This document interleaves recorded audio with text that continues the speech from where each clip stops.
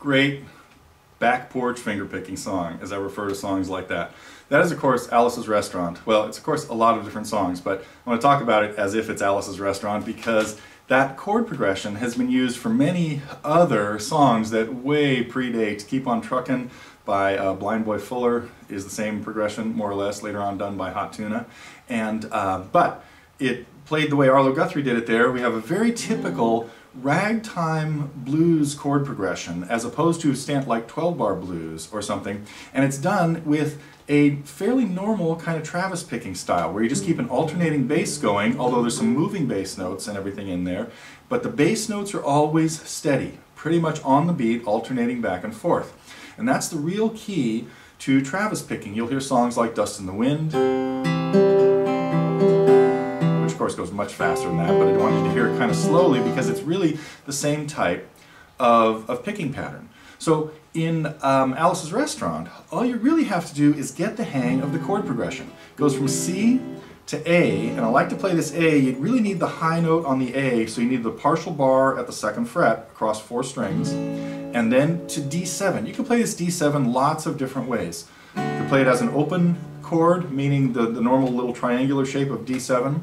And again, over at our site at TotallyGuitars.com, I've got a chord, whole lesson on chords that show you all these chords. So a lot of the lessons don't go too far into the chords because you can find all that elsewhere, but they do talk about specific variations that are unique to a song. But in the case of Alice's Restaurant, you could play the D7 as a regular D7 chord, or one of the really useful ways, shaped like C7 at the third fret. So it's exactly like the shape of C, adding your 4th finger to the 3rd string at the 3rd fret, and then moving the whole thing up a whole step to the 3rd fret, and keeping the steady alternating bass going there, and finally landing on a G chord before you get back to C. So what we have is a little walk up in parallel thirds, where the bass is going G, A, B, and the melody is going open B to C and D. Same as in Blackbird. Very similar songs, or at least very similar intros. So in Alice's Restaurant, it's 3 pinches on those notes that are a third apart, landing on a C chord, and now our alternating bass starts.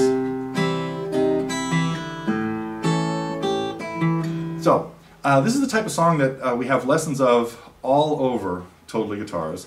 And this is what I'm thinking about doing, but the best way, if you're interested in seeing more about Alice's Restaurant, come on over there, check out the forum where there's all kinds of questions and answers and great advice and great videos that people have put together of lessons that are there.